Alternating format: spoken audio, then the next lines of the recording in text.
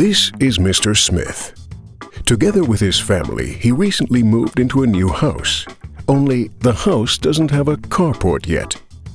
Mr. Smith would like to solve this problem quickly before winter sets in and is thinking about building a carport. But after the stress of the move, he doesn't want to deal with having a large building site on his property.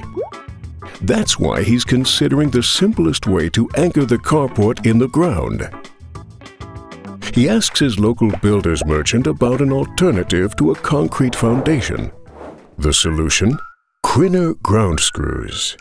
Their function is comparable with that of a screw which is driven into wood, but instead of wood, the large screws are screwed directly into the ground. Mr. Smith decides to anchor his carport with 6 ground screws. Depending on the size of their foundation, he can borrow a suitable hand screw machine from his builder's merchant and use it to drive in the screws himself. This would do the job for Mr. Smith's carport. For larger ground screws, the builder's merchant would have to come to the house himself with a self-propelled screw machine. Although it's raining on the setup day, the 6 ground screws are in the ground after just half an hour, and there's no digging or concreting involved. Mr. Smith immediately begins mounting his carport on the U-profiles because the ground screws can bear loads right away. That same day, he can park his car in a dry space. Mr. Smith is delighted.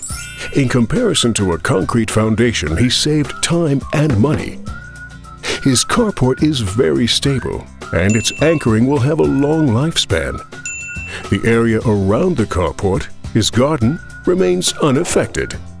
And because he's so pleased, he immediately starts thinking about what else he could build around the house using ground screws. For example, a wooden terrace, a garden fence, or the swing that his kids would like to have.